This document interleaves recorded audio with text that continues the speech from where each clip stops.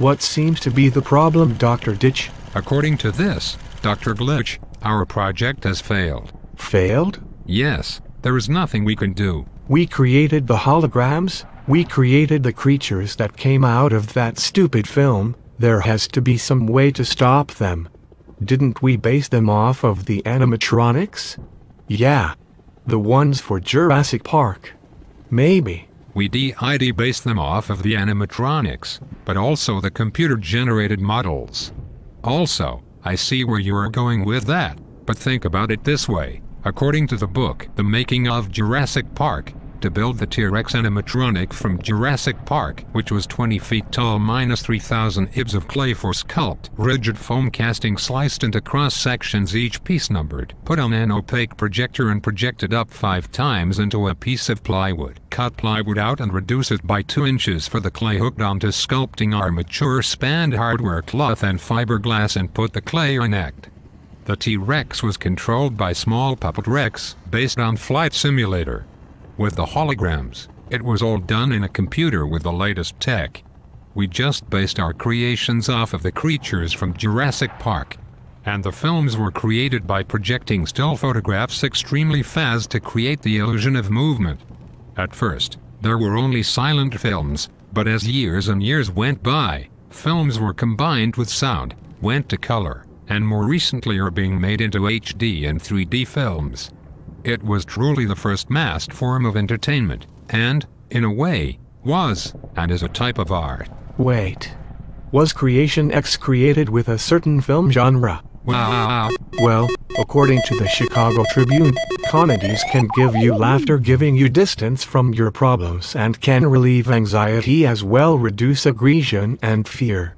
3D is a more recent genre that can make you feel more involved in the film, which requires creating 2 different views of an object, one in each eye, usually with the colors red and cyan/blue.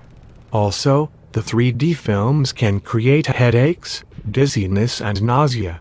If you feel sick watching a 3D film, it could be a sign of some visionary type problem, which would emphasize minor eye problems. And the horror genre, as described by the Chicago Tribune, can increase your heart rate from the film scaring the bolts out of you. But if you have something like coronary heart disease, the horror films will increase your blood pressure and chest pains, letting the doctors know if you have any of those things.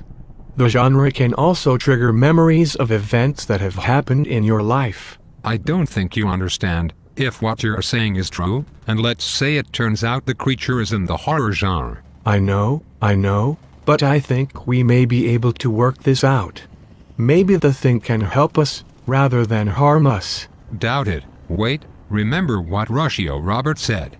He said that films have to be realistic, so that you feel what happened and it could happen to you, and that they have to have emotional effects on people. We based our studies mostly on how G can control images on computer screen, how the applications are broken down to 4 categories. Design _ computer is used as a tool for designing objects, which provides an interactive drawing tool and is an interface to simulation. It also gives analysis tools for the engineer. Fine arts uses computer screens to create images. Scientific visualization are scientific events exhibited pictorially and are in emotion to provide more insight into the phenomena. Human-computer interfaces are able to communicate with computer, which requires a rapid display of real-time images. All of that was according to Encyclopedia Britannica, of course. That is true, but the advice he gave us means that the creature has to be realistic, and has no specific genre at all. Wait. Let's go back to talking about destroying it. What happens if we just use water? That may actually work, but we cannot really test to see if it will work. We have nothing to test. Why don't we just go up to the creature and dump water onto it? Maybe, but then again, it costs a lot to make the creature. Other people paid for it. Producers and single quote stuff. Now how do we find this thing? Look then. Well, how do small films become famous? Well, Dr. Ditch, according to Encyclopedia Britannica, Hammer films were low-budget films, and became well-known. In the mid-1950s, they were known for winning formula of horror, science fiction, and fantasy. Christopher Lee, Peter Cushing became well known because of the films. But it lost popularity because of higher production horror films from other companies. In the 1970s, they attempted martial arts horror in The Legend of the Seven Golden Vampires. The final film was an unfortunate remake. Okay, the more than I asked, but since the creature is based on filmography itself, it will obviously do what it can to become famous, I guess and hope. Well, let's look for where it could be in our huge city.